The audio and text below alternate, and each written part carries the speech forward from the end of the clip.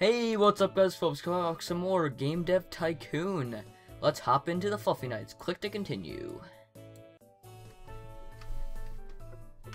Alrighty, here we are in the Fluffy Nights once again. So we have another suggestion. So let's get right into it, shall we? Let's develop a new game, and the topic is going to be horror, and of course you see stuff down there. I even tried to go on Do Not Disturb or Busy on Steam, and it didn't work, apparently. RPG. And PC, maybe someone knows where this is going. And of course we're going to pick CryEngine as our game engine because it's the only one we have, as you can see there. And this game was actually suggested by Jerry, the guy who suggested the game engine, if you don't know him. CryEngine, yeah, as we're using for this game. See, it's funny because he suggested the game engine, and then I'm using his game engine in his game, which is kind of cool.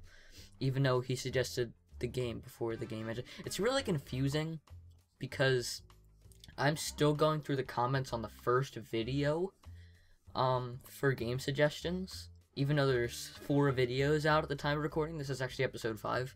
I'm still going through comments on the first video. I think this is the last one though. But this is even before we got a game engine, so he suggested the game engine after the game, but we're making the game after the game. It's really confusing. But he actually didn't suggest a name for the game, so I'm just gonna call it Fusion Media, cause why not? Because we can. That's why. Let's hit next, and then we'll just go with 2 graphics version 2 because I just asked you last episode what I should do for that, and obviously that hasn't happened yet. So for an RPG, we want 0 engine, or actually we want a little bit. Even if we want 0 for something, we still want a little tiny bit. We want to be able to see a little bit, because as you can see, the 2 minuses means like nothing. It means 0, but we still want a little bit of that, because if we don't have it, then if we do have a little bit, our game will be better than if we had absolutely nothing. And we want 80 for gameplay, which you already have, and then we want 100 for stories and quests. And should we add in linear story? Nah, I'll just keep that as it is. So we're only spending 5K. And I did hear you guys last episode that we are going to be doing contract work within the episode because you guys wanted that. So 100% for dialogues, 80 for level design, and like that much for AI. I don't know how much that would be. That would be, oh, actually 0 for AI. Hold on. What this game is telling me here, I don't know. I think you guys can see the cursor. What the game is telling me is different than what my charts are telling me. So I'm just gonna go with that. Actually, let's go like in between, because this is telling me like that much, but the charts are telling me like nothing. So let's go like in the middle right there. It's just the allocation. I don't even know what this actually like means. I guess this is because it says time allocation. I guess it's how long you're gonna spend on making that thing, and I guess that actually matters. I should know these things. I've played this game so much. I really should know these things, but whatever. And there's nothing we can choose for that one, so yeah. Alright, stage 3. We want 100 for world design, 80 for graphics, and it's actually one of those really weird ones. We want 40 for sound. So that's like, I guess that is like a minus. Yeah, so that would be like 40 right there. That would be 1 minus, I think, instead of 2. And then, yeah, we need sounds, and we can't change the graphics, so yup, that's how it's gonna be, just like that. Because a lot of the time the charts tell me different things than the game tells me, and I don't know which I would do. Oh, suddenly we have new research available. Okay, that's weird, and someone's messaging me on Steam. Ignore that. Casual games are now available for research.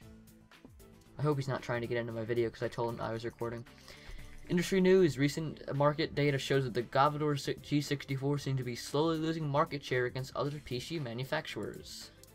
In an unofficial statement, a G64 employee said that the company has been unsuccessful in introducing higher-priced computers to compete against newer and more advanced PCs.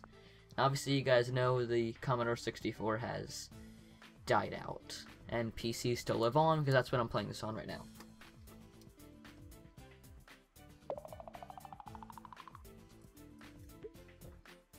So no new records.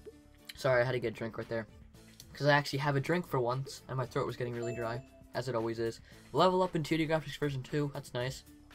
I think it's like our second game we've made with that. So let's release the game. The first release or newly released game, Fusion Media, came in. Ooh, I'm seeing some 10s. Ooh. 6 Social Potential Star games, not too bad.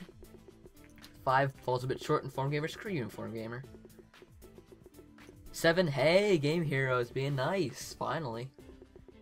Seems to be, I don't know, Game Hero seems to be being nice for this. Usually when I play by myself, Game Hero is like, gives the worst ratings, but I don't know.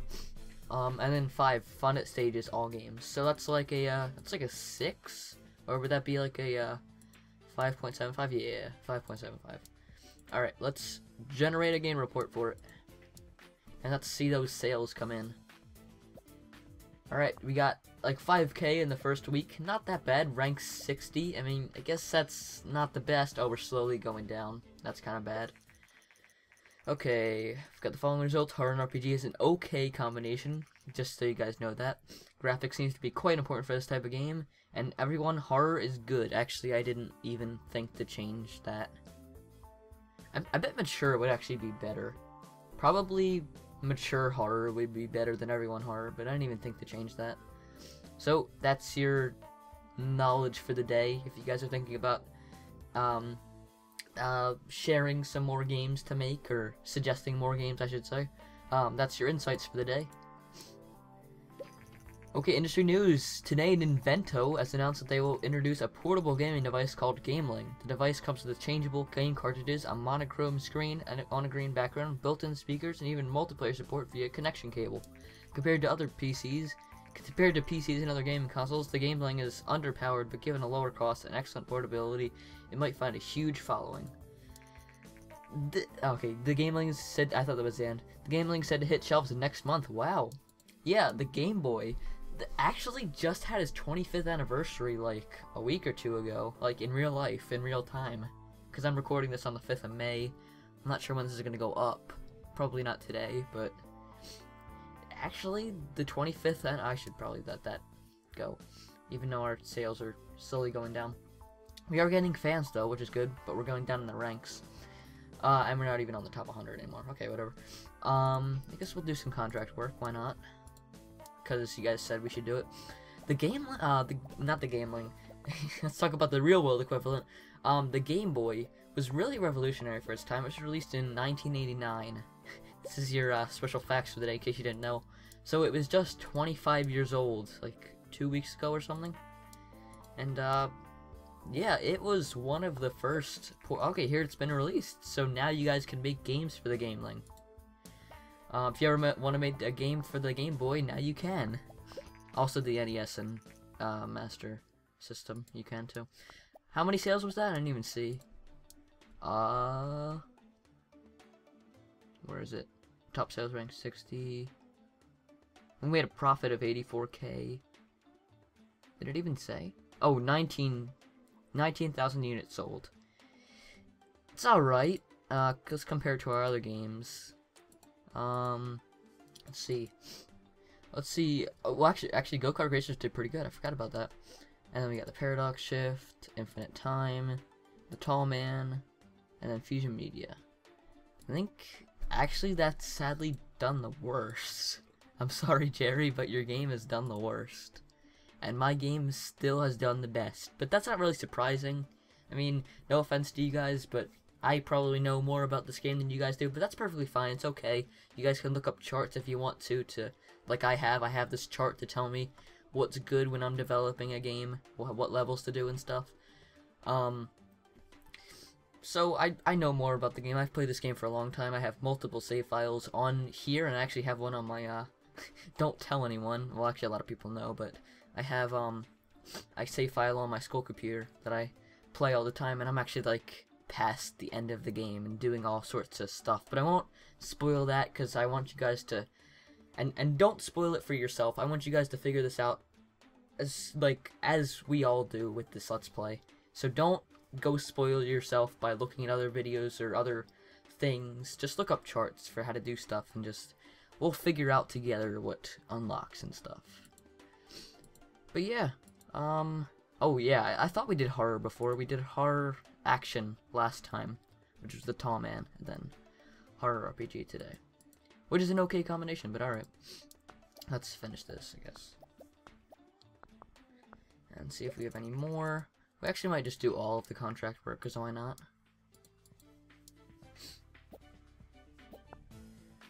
But yeah, this game, it's amazing. I don't even know what to talk about anymore. I don't know. Just, like, if you're trying to figure out what to do for this game, you can suggest whatever you want. And like I said before, if you've already suggested a game, it's fine, you can suggest another one. It's quite alright. Everyone can suggest as many games as they can, because if you don't, then we're gonna run out of games pretty quickly. But yeah, let's see if there's anything we can research. Oh yeah, we can research casual games. I forgot about that. So let's do that. Let's research casual games, and also 25k. It took 25k away for doing that. But yeah. The growing interest in video games, there is also a growing audience for video game magazines. These magazines offer a great new way for game developers to market their upcoming games, like Nintendo Power, which died 2 years ago. It's still so sad. New research available, marketing, and as soon as it seems to be running a theme. As soon as we research something, there's another thing we can research. Let's see if we have enough research points for it. As soon as we finish researching casual games, we successfully researched casual games. So now, when you guys are suggesting a game to make, a new, I'll show you right here, a new genre we can pick is now casual. So we can now pick, or you can now pick, action, adventure, RPG, simulation, strategy, and now casual for your games, as well as like the ratings and stuff and game engines once we get more of those. And you can also pick the game link. Seems to be like every episode we gotta get a lot of new things you guys can make in your games. No, we don't have enough research points for that. We need 40. Do I have game tutorials? Nah. I kind of want to research a new topic, but I also want to wait till you guys suggest one of these. I'm not actually sure if you guys have suggested one of these yet, because I haven't checked the other videos. Well, actually, I have, but I haven't seen if you guys want to do any of these topics. So until we make a game that involves one of these topics, I'm just going to leave them be, and then we'll research them. But just so we have enough research points for marketing, since we need 20 more, we'll just wait out until we have more research points. And so yeah, I guess since we're out of contract work, and there's nothing really we can research other than, whoops, I was just in that. Other than game tutorials, I guess we could research that, but I'd rather wait till we have 40 research points for marketing, because marketing is a really good thing and stuff. And I guess we can't make a new game engine, because actually we did get mono sound, but yeah. If you guys want to make a new engine, you can make it. You can suggest a new engine whenever you want. Just suggest what's in it and the name for it and stuff. But I guess that's gonna about wrap up this episode of Game Dev Tycoon. Hope you guys have enjoyed, and I'll be seeing you guys later.